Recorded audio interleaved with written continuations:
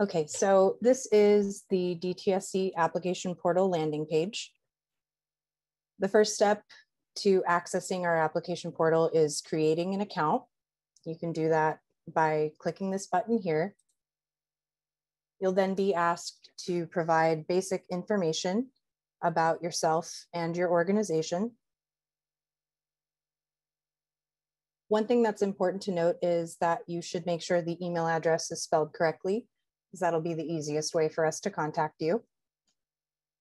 Another important thing to note is that if multiple users are going to contribute to an application, a representative of the eligible entity should register first, and then additional users can be added to the application in the platform, and I'll show you guys how to do that later.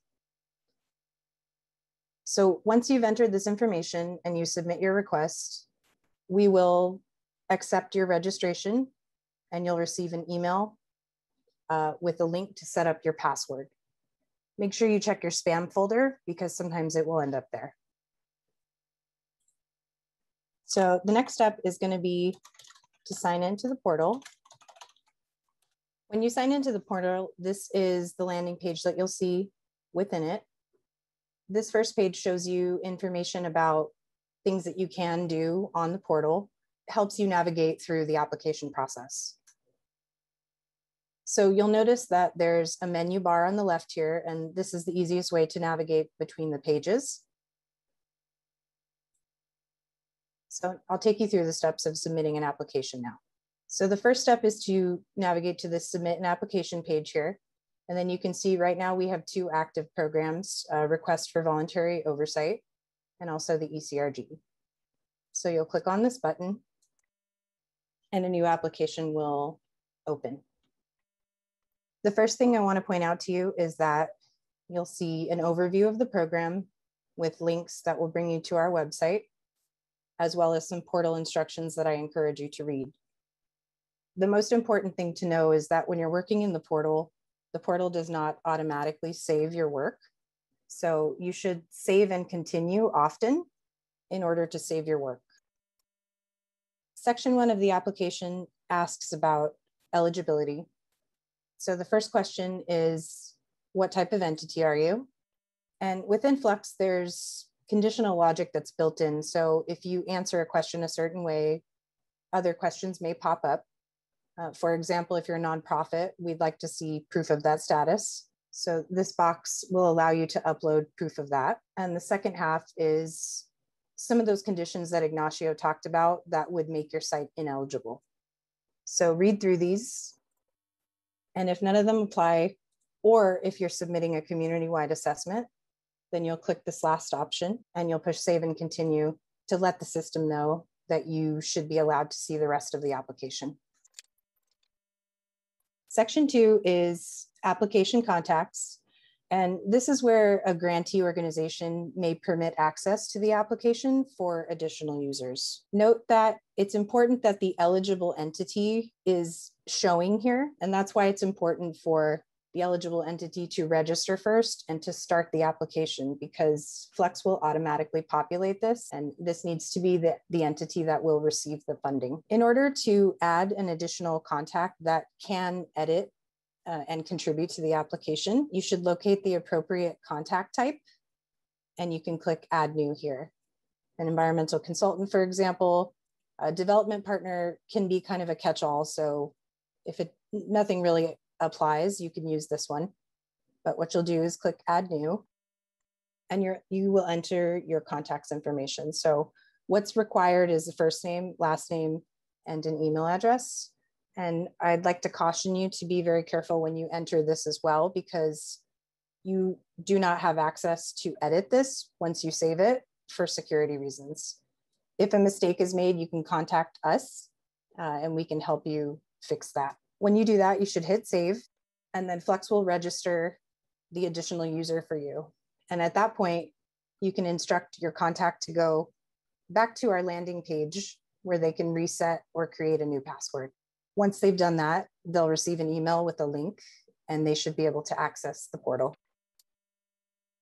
So section 3 is about application type, and Ignacio spoke at length about the types of applications that are accepted. One thing I'd like to point out is that if you are submitting an environmental cleanup application, that an approved cleanup plan is required, and we would ask you to upload that as well. So I'm going to save and continue as a best practice.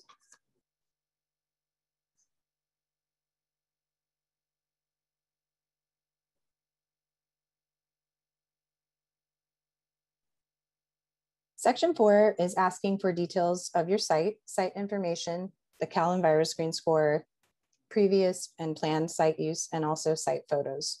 So depending on the type of application that you're submitting, you may need to enter more than one record here. But in this case, we'll just enter one for environmental cleanup. So the way to do that is to click on this blue button here, and a new window will open. So then you'll answer all the questions in here: site name, site address, latitude, longitude. And one thing that's important to note in Fluxx is required fields are bolded. So you'll be able to tell generally which fields are required, and you'll also need to enter all of those details before you're able to submit an application. Some pieces of information that we're asking for, like Assembly District or Senate District, can be found on a web application that DTSC has put together. So you can click on this link and it will take you to this web application where you can either mouse around to find a given site, or you can type in an address.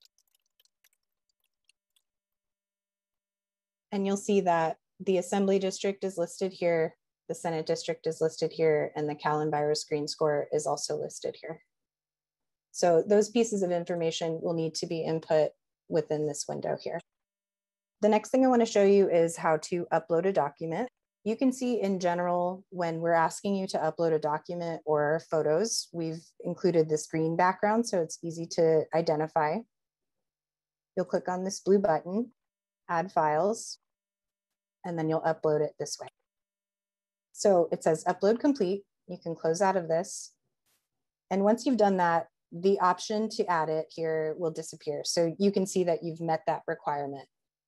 There are ways to edit it or change it or add additional documents that I'll show you later on.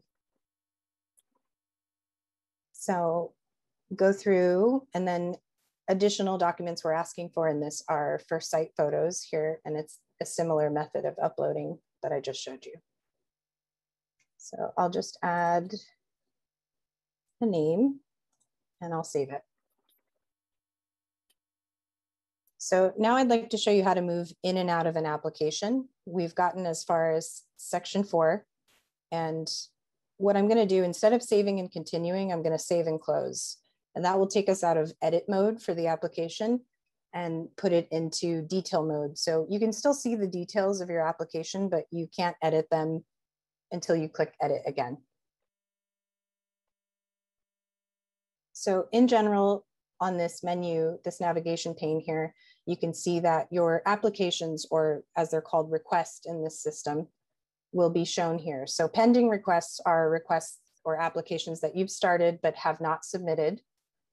Any submitted applications that you provide will go into this box here.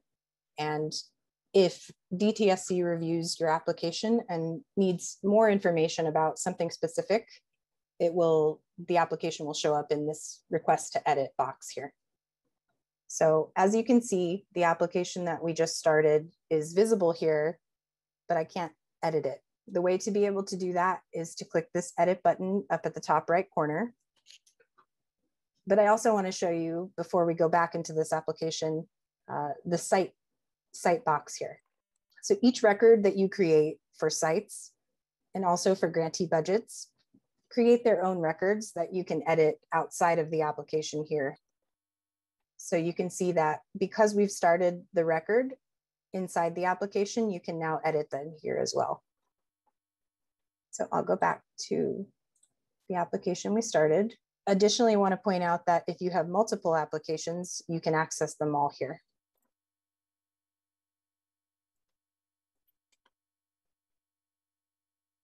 Section 5 and 6 are pretty straightforward drop-down boxes and text areas for you to answer the questions.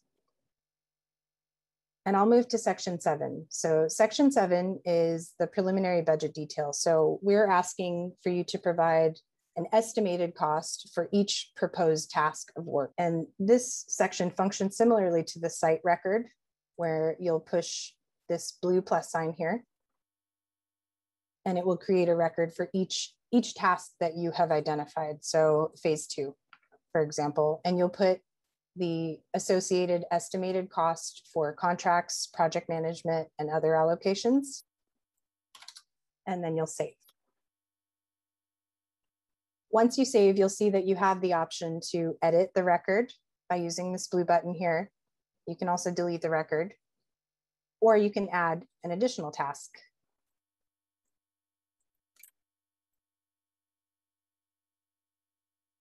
So you'll be able to see the total amount that you've asked for here, as well as the breakdown of each task in the snapshot right here.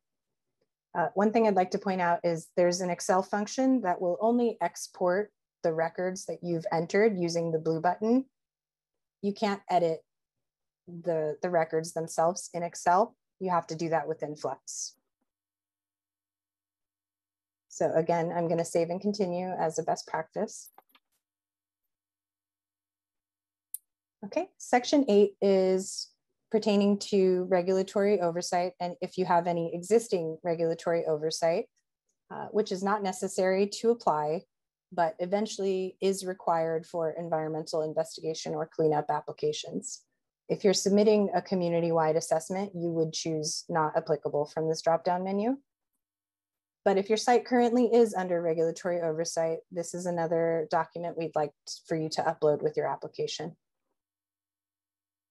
Section 9 is related to site ownership and CERCLA liability. Note that, as Ignacio said, ownership is not required. If you do not have ownership, then you need to either provide an access agreement or describe how you do have access. So for example, if you have an access agreement and you say yes, that's another document we'd like to see with your application. Section 10 is like a document repository. So any documents that you've uploaded will go into section 10, with the exception of section 4, because this is its own record. So that'll be kept in here. And if you have to edit it, you've got to go back in either this way or on the navigation pane that I showed you earlier. But in general, any documents that are uploaded would be shown here. You can also manually upload documents here the same way. If you do it this way, then you have the option to tell us what type of document it is that you're adding here. So a cleanup report, all these examples. Section 11 is related to additional information. So anything you'd like to tell us that wasn't covered in the application, and also how you heard about the ECRG program. Section 12 states some terms of the application is where you will provide a signature, but this happens after the submittal has occurred. So the signature will be collected through DocuSign, but will be initiated by DTSC. So please reach out to us if you haven't received a prompt to sign using DocuSign within 2 business days of submitting an application. Once you have finished entering all the information on your application, what you'll do is you'll say save and close in order to exit out of edit mode.